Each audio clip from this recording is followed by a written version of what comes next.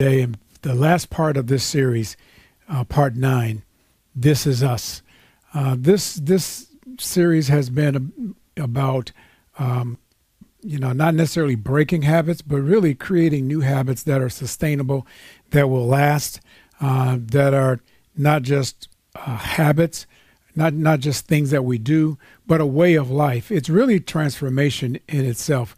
That's what our ministry is all about, is transformation. So God wants us to live a life that is being transformed as we go into the image of Jesus Christ. And we've talked about many subjects in at least 8 previously to the day in this series. And last week, we talked about the big picture, making sure that you can see the big picture of what God has planned for you, and keeping the big picture in mind as you go through the things that would try and stop you, whether they're designed by the enemy or they're just a part of life. Some things are just a part of life. And if we keep our mind on the big picture, it fuels us to actually go through the things that are in our way, or even as I talk about the entire series, we're talking about things that are sustainable. We want to do things that we can continue to do over and over and over again. But today, in part 9, what we're talking about is, the habits that we've developed. When we say "this is me," this entire series is about "this is us," and this is like all the different facets of who we are. "This is me" today is kind of becoming more individual for you and for me. We've discovered a lot of things, over the last several weeks about who we are and who we should be, and how we can actually become more like Christ, because we do it through habits. Whatever habit, whatever behavior you're trying to take on as a new behavior, then it has to become a habit or it's not sustainable. So we want to find out today, how do we fully express who we are? Because a few messages ago, we talked about, your potential. What is your potential? Your potential is who God really created you to be, and however you're living that out is what's important. If you're not living that out, one message we talked about, remember we looked at the ant, where Solomon said, "Go to the ant, ye sluggard."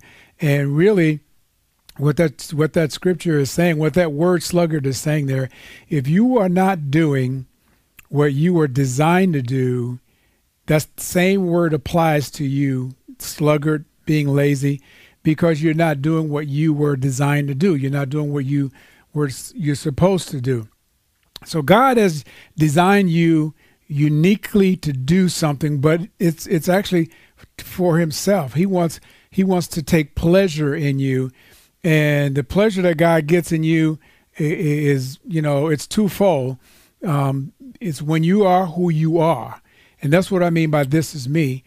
Be yourself is what we're talking about in this message. Be yourself. That's when you are being yourself, that's when you can really fulfill the joy that God has set in your heart, the thing that God has set in your heart for you to do. And so I'd like to begin by asking you a couple of questions just to get us all on the same page. And this first question is, can you recall a time when you were doing something that gave you this great feeling of being, your best, of being in the zone or in your element, or, where you were in your zone? This is me. And that's what this message is about. This is me, where you engaged in your strengths. They were there. Everything was clicking at the same time, and you experienced the joy and the fulfillment of whatever you were contributing to something or whoever else. How many of you can recall a time when this was this happened to you? And if you do, and if you can recall that time, how did that make you feel when this happened? I asked Pastor Thomasine these questions yesterday, and we were talking about, what are you doing when this thing happens? And I know she has a big heart for women and for ministering life to women in whatever situations that they're in, almost like a life coach, but in a group kind of thing. And so many of us, we are really not doing what really brings us the joy that God wants us to experience. So this message is about beginning to do that. And so as her husband, I'm starting to make sure that she can experience the joy that God wants her to experience because of what he's placed on the inside of her. And same thing with you, because how does that make you feel? That thing that you feel should be the thing that actually drives you. So the next question that I have is, what drives you? If your family, if I was to ask your family or your friends, what is the driving force in your life? What would be their answer? Because everybody is driven by something. Either, sometimes we're driven by problems. We are so focused on solving the problem. That's what's driving our behavior. That's what's driving everything. Some of us, we're driven by pressure, and we're driven by a number of different things. We're driven by pain. We do what we do because of pain. We do what we do because of deadlines, especially if you are an organized kind of person and you're an administrator and you have deadlines, then that's exactly what drives you. Some of you may be driven by fear. There's so many different things that can drive you. Your own beliefs drive you to do certain things. Your emotions drive you to do certain things. Certain memories, whether they are painful memories or whether they are joyful memories, it drives you to do different things. So when what is it that's driving you? And you need to be able to put your finger on that so that you can use it. I want to talk about a scripture today that is so important to us. It's in the book of Ecclesiastes, the 3rd chapter, because we need to find, if we don't find meaning for our lives, then it's like finding, if you don't know the purpose for your life, then there's no point in setting goals. You have, what goal are you reaching for if you don't know your purpose and if you don't know your meaning for why you are here? So I want to take a look at a scripture in Ecclesiastes where the psalmist was taking a look at that. Really what he was searching for was meaning, and he was talking about, this is the 3rd chapter. Some of you may be familiar with this chapter. The beginning of this chapter, he talks about there's a time and a season for everything under the sun. A time to live, a time to die, a time for peace, time for war, time to be born, all of those different, each end of the spectrum in each one of those areas.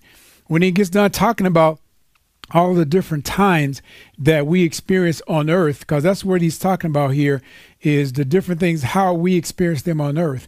And that's this, and really what he's saying is that's the way life is on earth. Life includes death. Life includes pain. Life includes the opposite. In other words, if you think about a time for joy and a time for sorrow, if you didn't have both of those, the other one wouldn't be meaningful. It wouldn't mean anything. And so God uses all of those things to bring meaning into our lives.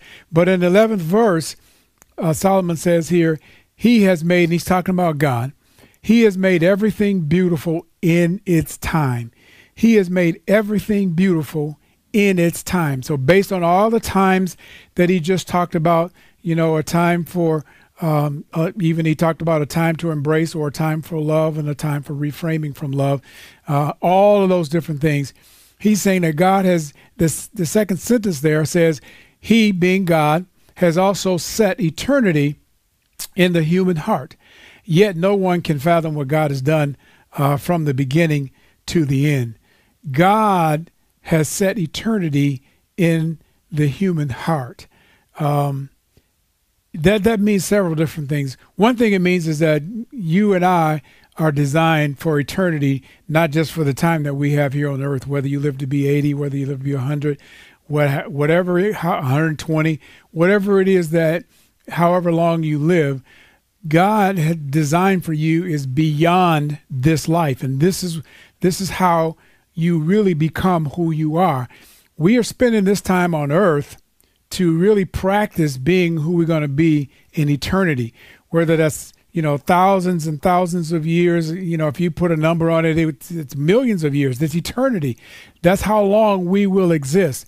So God has designed you not just for the 80 plus years that you'll live here, or 100 plus years that you'll live here. God has designed you to live forever. And what Solomon is saying here, with all these different things and seasons and times that we see on earth, we need to recognize who God has created us to be and start becoming that while we're here on earth, because we won't be here forever. It's inevitable. You and I we will not be on this earth living as we are forever. And that's what he's saying. So when we look at that verse, again, I want to pull that one piece out that says, he has also set eternity in the human heart. Your heart and my heart, and even people who don't believe God, their heart reaches out for eternity. Their heart is reaching out for what God has created and placed on the inside of them. Even though they can't fathom what it is, where God comes from, what his end is, they can't fathom any of those things. But God has set eternity in the human heart. That's why people who do live don't want, as you're living here on the earth, you don't want to give up life, because the life that you're experiencing, like a prelude to eternity life, and you don't want to give that up. But because you don't know what the next life is like. You haven't experienced that yet. But look at what the next thing that Solomon says here in the 12th verse. He says, I know that there's nothing better for people. Now he's coming back out of eternity, saying we need to deal with who we are on earth. He says, I know that there's nothing better for people than to be happy and to do good while they live. Now, this is when he's saying there's nothing better. He's talking about you living out who God designed you to be, not just having a good time and putting everything on hold because the rest doesn't matter.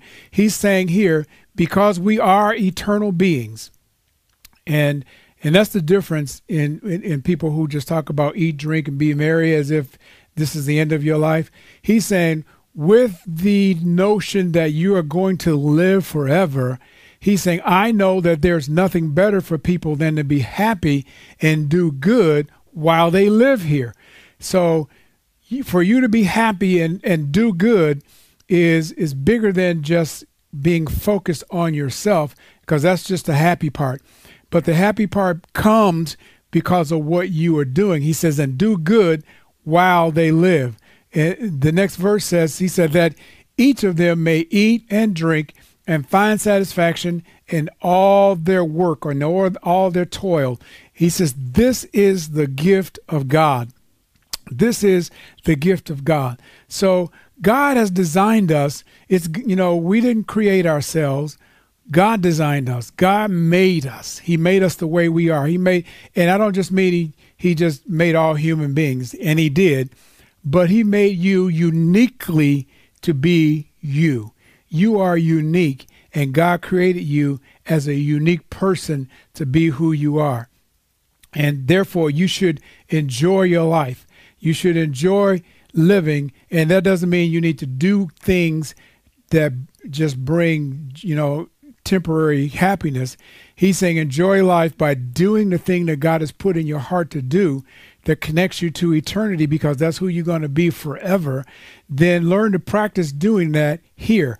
What's in your heart that you should do. Another verse that I like to look at is in the New Testament, where Paul is talking to the Colossians, and he's talking about God. First of all, when he talks to them, most of these people are Gentiles who didn't grow up in the Jewish religion, but he's talking to them about who Jesus Christ is and how he was from the beginning and how he's connected to God. So if you look at the verse with me, Colossians, the first chapter and the 16th verse, it says, for in him all things were created, talking about Jesus Christ. In him all things were created, things in heaven and on earth, visible and invisible. So that's every single thing, whether you can see it or whether you can't. And there are many things that you can't see unless you can pick up a microscope and see it. He's saying even those things, Jesus created those things. Oh, God created those things through Jesus Christ, visible and invisible. That includes, powers or rulers or authorities. These are things that you can't see, but all of these things have been created through him and for him. Now that's key right there, because it's saying it was created through him and for him. And this includes for Jesus. It means it was created for Jesus and created by him, or created by God and created for God, because they are one. But look at what the how the Message Bible says this. I like the way the Message Bible says this. It says, for everything, absolutely everything, above and below, visible and invisible, rank after rank after rank of angels, everything got started in him and finds its purpose in him. And that's what's key, is everything finds its purpose in him, in Jesus Christ, and in God through Jesus Christ. So if you're looking for your purpose, if you're trying to find out who you are and what is the meaning of your life, then you have to go to God to find that out. Because here's how I like to say it, and this is what came to my mind. God designed us. We're designed by God, and we're designed for God. By God and for God. Many of you, if you kind of grew up in the 90s, or maybe even if you were a teenager in the 90s, you remember FUBU, For Us, by Damon Johns and a few other people for that company, FUBU, For Us, by Us. Well, I'm saying BGFG, by God, for God. God designed us, and he designed us for himself. So what does that mean when we say he designed us and he designed us for himself? That could sound selfish. That could sound like he's leaving us out. It could sound like he doesn't care about how we feel about it.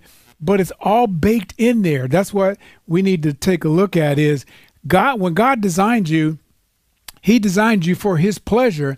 But his pleasure means that what he planned on doing is loving you. And he designed you so that he could love you. So God planned me for the pleasure of loving me. That's the whole reason for the universe.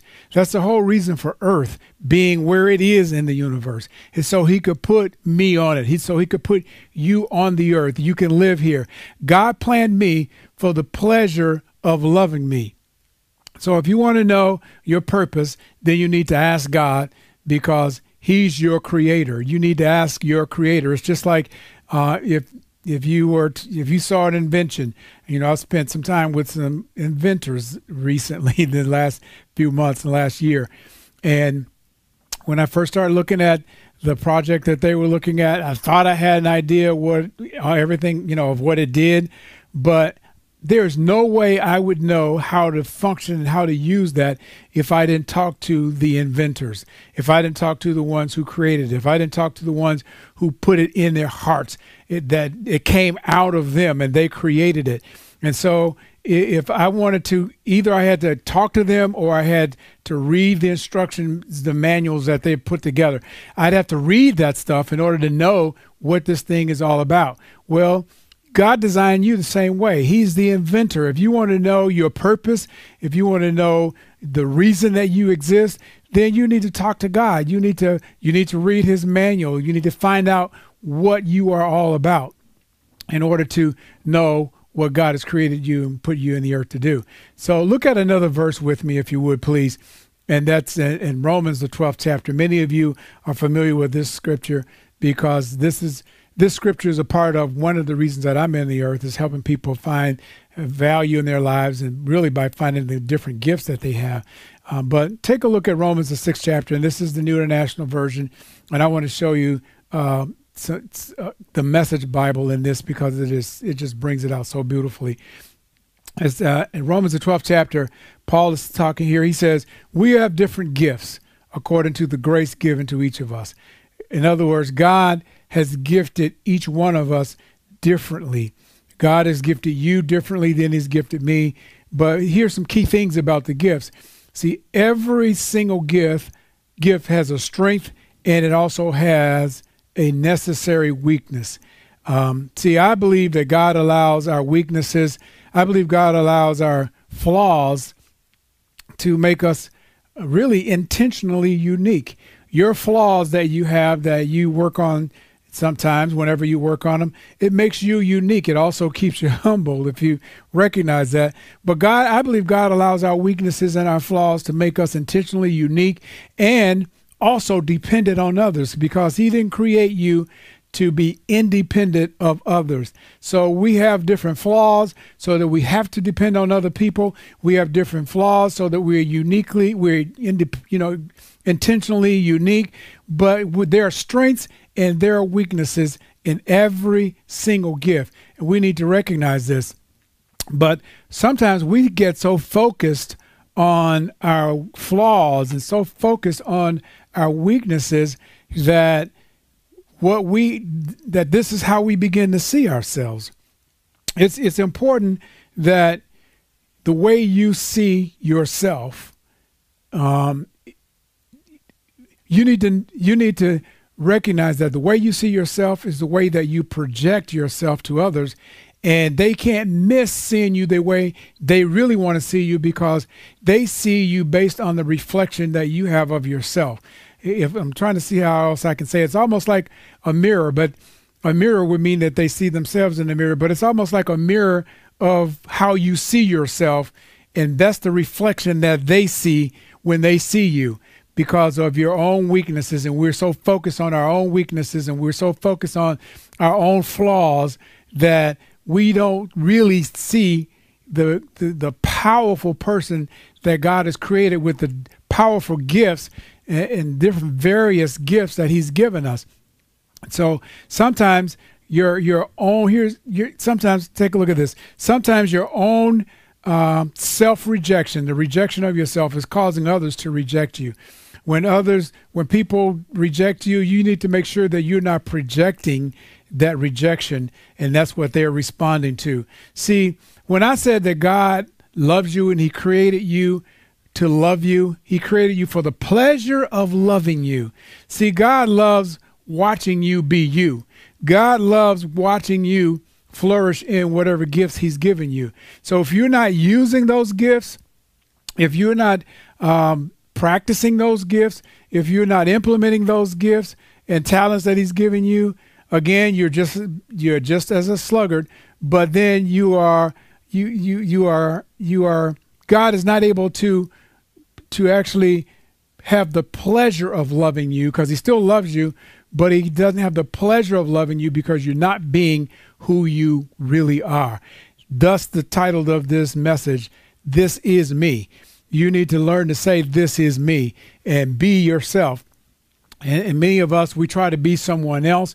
You need to be yourself, become comfortable with your weaknesses. And I want to say that again, because I'm not saying just, not to ever work on them.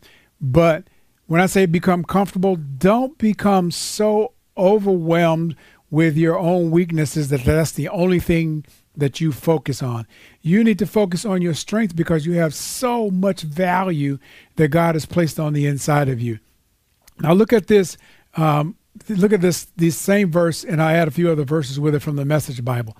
It says, each of us finds our meaning. That is so key right there.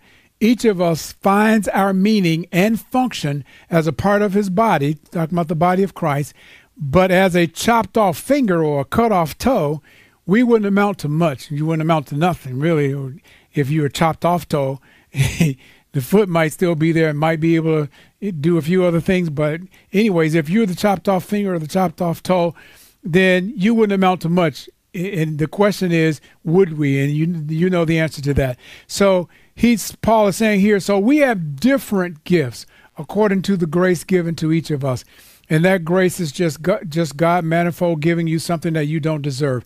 You didn't deserve it, but it's just grace. It's your ability to do things that someone else would have to either struggle to do or maybe even go to school to do. You may have a gift to do it. God gave you that gift.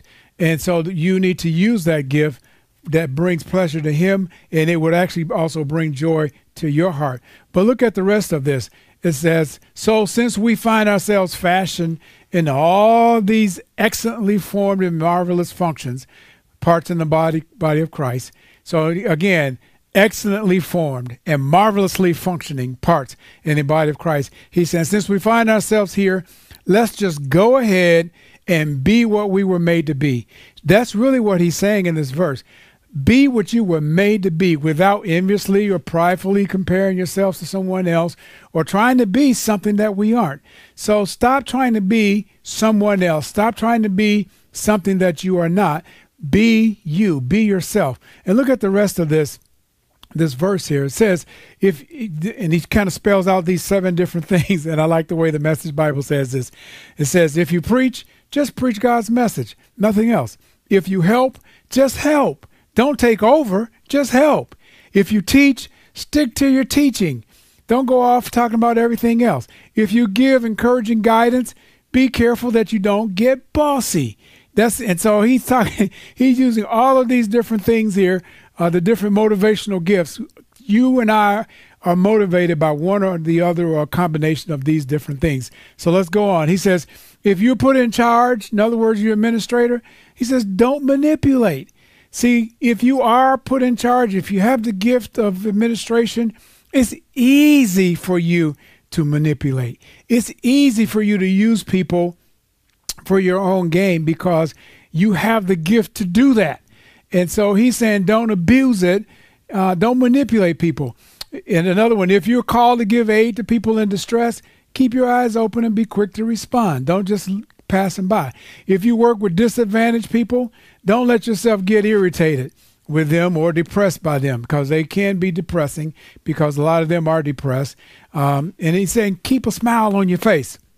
This is how you be you, allowing the gifts of God to actually flow through you. So the question may come to your mind then, who am I and what am I here for? All these different motivations, all these different gifts.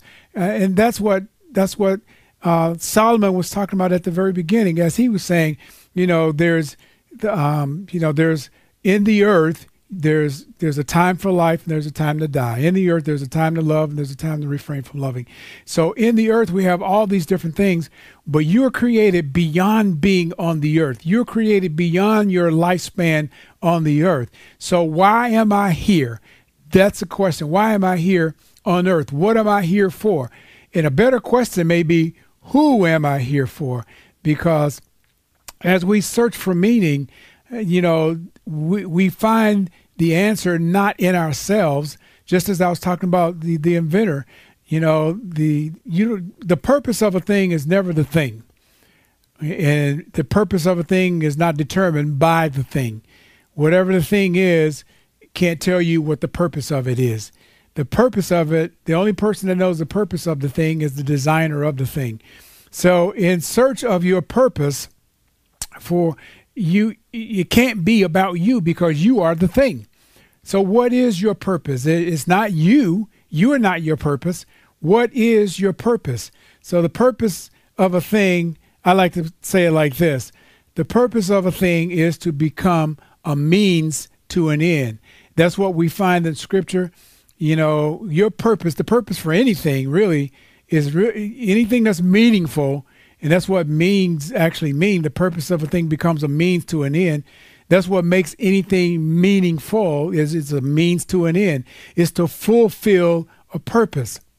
And so if you are going to fulfill a purpose, that means you are taking a step back from focusing on yourself. So really, how we started this series off talking about what are my goals? What am I going to do this year? It's really taking the focus off of yourself and what you want to achieve for yourself and seeing what can you do as a means to someone else's end that God has put you in the earth for. And you have to recognize that. So what makes you meaningful is you becoming a means to someone else's end, someone else's whatever God has put you. And that's the thing you have to ask God for and find out. So I want to go through the challenge to kind of bring a little more meat to this so that you can leave with something to do in finding your purpose and living out who you are, where you are being yourself. See, your challenge is to know that God loves you, first of all. You need to know that God loves you just the way you are. Before you were ever a Christian, God loved you. God loved you before Jesus died for you. He loved you before Jesus was born on earth. God loved you. And it's not just because you didn't sin or because you worship him. Many people, that's how they try to please God, is making sure they get their worship in, making sure they get their prayer time in, making sure that they read their Bible, making sure that they spend time with God. And you should do all these things, but that should not be your motivation to receive God's love. God loves you regardless of any of those things. It's not because you witness to unbelievers that God loves you. Here's what God loves. God loves watching you be your best you. God loves watching you do your thing. That's what I call it. Do your thing. He loves watching you operate in your element. He loves seeing you in your zone where this is you. This is the way you operate. This is me. That's what this title of this message is about. This is me. And so he loves it when you flourish in the gifts that he's given you. He loves it and takes pleasure in when you flourish in the things that he put on the inside of you, the talents that he's given you. That's what God loves, and he wants to continue to love you. So your challenge is to see yourself loved by God. You need to see yourself loved by God, in his image, loved by him, in your element, doing your thing, knowing that God created you to do this thing, knowing that God created you to be just exactly who you are. You don't have to try to be anybody else. You are loved by God just the way you are. And God even works, as we talked about, in your flaws. God even works in your flaws and weaknesses into making you the best you. He's at work doing all this stuff, making you the best you that you can be. And it's not just so that you can die being the best you, but you're going into another life when you leave here. And you need to be the best you that you can be. You need to practice while you're here, becoming who God has put you in the earth to be. And when your time is up, then you'll go on to your next life. When my time is up, I'll go on to my next life. I know that I'm doing what God put me in the earth to do. I know that it takes time to do that. And God is working with me to focus completely on that. But when my time to go is here, I'm not going to argue. I'm ready. I'm not afraid to go. I am ready to go. So you need to realize that your life on earth, all of the different things that you do, don't get too comfortable just doing these things here. Don't get so comfortable that you want to retire and live here forever and do nothing. Someone was telling me about someone that's retired. They said, well, that's what retirement means. I don't do nothing. I ain't doing nothing. Well, there are gifts on the inside of you. And even if you retire from a job, you still have a mission that God put you in the earth for, and you need to continue on doing that thing. And it'll bring you joy and bring you strength and bring you life, really. So here's some action steps that you can take today. Number one, say this out loud. This is the first action thing that you can do. Say this out loud. I was created by God for God. FGBG. I'm created by God for God. And that's what's in our heart. That's who God has created us to be. And then say this out loud. It's not about me, because it's not. If you start focusing on yourself and just trying to please yourself, you'll miss your entire purpose. It's not about me, but I was created to be me. See, that is so important. Please don't miss this. It's not about me, but I was created to be me. I was created to be myself, not to be anybody else. I was created to be who God put me in the earth to be. The reason that I'm here, I talk to God about that, and I can take a look at the different gifts that I have, the different talents that I have, and start looking in that direction and realize that this is what God put me in the earth to do. And so say this out loud. It's not about me, but I was created to be me. So here's a question to ask yourself as you're going through these things. Why am I doing this? Whatever it is, and this is whatever you would do, the things that you're doing, the things that you do, every single thing that every task that you do. These are some questions to help you find out if you are on task or not, if you are working like an ant or if you're working like a sluggard, because you can still be busy and not be busy doing what you need to be doing, and you're just worse off as a sluggard. So why am I doing this? This is a question. When you find yourself doing different things, you need to ask yourself, why am I doing this? And then another question is this something God designed and equipped me to do? Is this something? So why am I doing this? And is this something that God designed me to do? Is this something God has equipped me with the gifts to do, or am I struggling to do this? Is this something that, that God put the gift on the inside of me so that I wouldn't have to struggle to do this?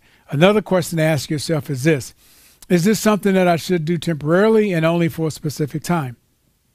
This is very important because sometimes we as administrators and leaders, there are different people that God put in our lives to help us to do certain things, and we think they're supposed to be there forever, and they're not.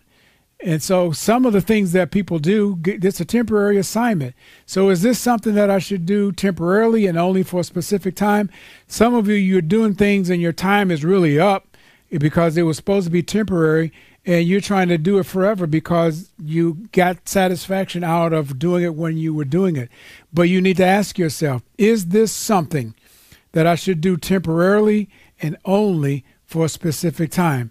That's a good question to ask yourself. Another question to ask yourself is this: is this something that I'm to do for the benefit of someone else? So in other words, everything is not just for you to get satisfaction out of. There are some things that you need to do temporarily that may not bring you joy in the moment, but because of what it does for someone else, it's important for you to do. Sometimes it's because you're the only one there and that can do it.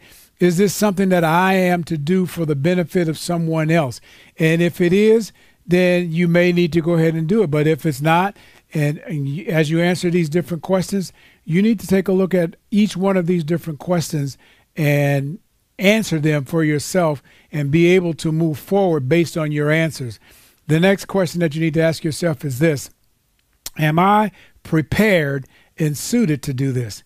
So if, say, for example, you are gifted to do something, but now there's a challenge for you. Even though you're using your gifts, there's some things you don't know about it. You need to get prepared for that.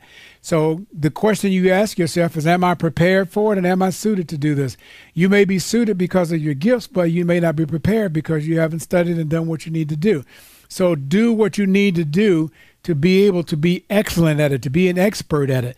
And then you can move forward and answer that question with joy. When you do it, then you'll be in your element. You'll be, you don't just wake up and have and enjoy the things that you do and get the joy out of being who you are just because you're gifted. We need to spend some time, tooling our crafts and refining our tools and doing the things that we need to do to become better. We always should be becoming better. You should always be on a move for improvement. Continuous improvement should be a part of your life. And so the last question that you need to ask yourself is this: is this sustainable? Is this something that I can continue to do? Is this sustainable? Can I, and some things you can do for a while, and like you weren't designed to work 60, 70, 80 hours a week forever. You might do it once, twice in a blue moon for whatever person, but if you had to do that every week, that's not sustainable. You are killing yourself slowly. And so there are other things. That's just the example that comes to my mind. Is this sustainable? Is the rate that you're taking your life at, doing the things that you're doing, is this sustainable? Can you sustain this? Can you do this over and over again? Will you have the energy to be who you need to be at home tonight based on what all you're doing today? And if you did that every day, that means you never have energy to do what you need to do at home, and therefore your home life is falling apart. So those are the reasons that you need to ask yourself these kinds of questions. And then the last thing you need to do is realize this, is that if you don't know the answer to any of these questions, or any one of these questions, or the answer is no to any of these questions, you should spend some time, whatever time is necessary. you should spend some time to understand why, or what's the best reason you should move forward. Why should you move forward and do what you are headed to do if the answer to these questions are no? If the answer to, is this something God designed me, equipped me to do? If that's no. Is this something that I should do temporarily? If that's no. Is this something that I'm to do for the benefit of someone else? If that's no. If the answer to any of these questions are no, or if the answer to any of these questions you don't know the answer to, then you need to spend some time finding that answer, because that means you're not being yourself. And you need to be able to say, this is me. This is me. I want you to live the kind of life, doing the things that God has put in your heart to do, practicing who you are to the point where you can say, this is me. I'm doing what I was put on this planet to do. This is me. So as I close in this message today, I do want to say this. This is not about finding yourself. This message is not about what makes you happy, because long-term happiness is really experiencing the fulfillment through being who your true self is, who God created you to be, using your unique gifts to contribute to the world, to your family, to your community, to your church, to your school, to your workplace, to whatever you're connecting yourself to, whatever entity. The long-term happiness is experiencing fulfillment of you using your unique gifts in contribution to all these things. Believe it or not, you are looking for ways to contribute, and that's what really makes you happy. That's what brings joy to your heart. If you can contribute to something bigger than yourself, bigger than your own little world, but contributing to others and using your unique gifts to bring joy to someone else. This is how you be who you are. This is me. So say that with me. This is me. And put something in your mind of what you do and what you believe God has created you to do when you say, this is me.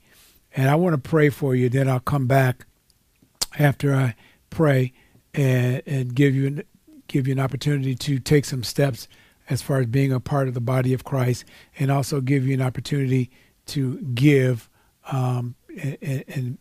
in ways that you want to connect with us so that you can give.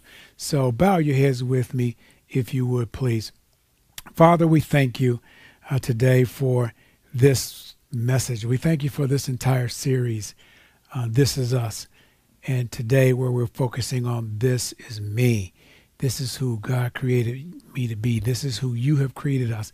You've created each person, God, with different gifts, various gifts, different talents.